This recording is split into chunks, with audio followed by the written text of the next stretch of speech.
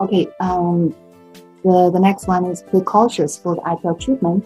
Uh, for all the lasers and the many machines, and there are precautions. And for the IPL, it's the same, and mostly related to the skin problem.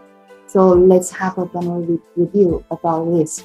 For example, like skin cancer or similar problem like that, like precancerous lesions. And so be careful of that. Precancerous lesions is like melanoma. So with those problems, and be careful, don't use the IPL for the treatment. Also, pregnant women cannot do the treatment. Newly tanned skin, and also don't do the treatment because it will increase the hyperpigmentation. Be careful of that.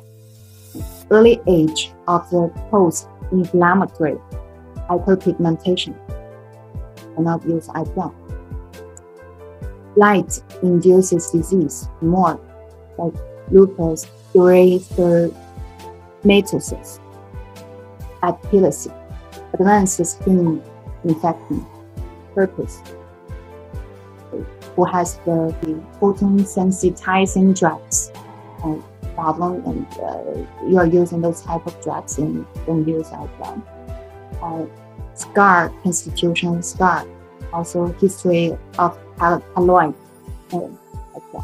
long-term use of or anticoagulant drugs.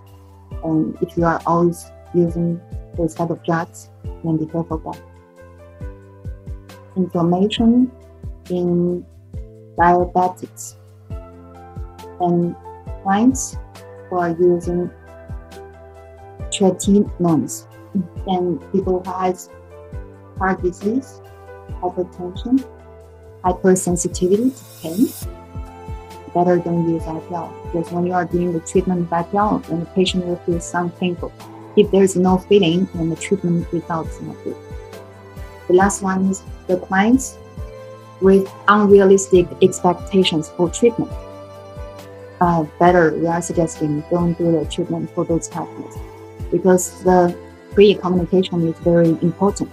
If you are giving a treatment, and then after treatment, and the patient will be arguing with you because he's out of the expectation of the customer too much. And so the pre-communication before treatment is very important.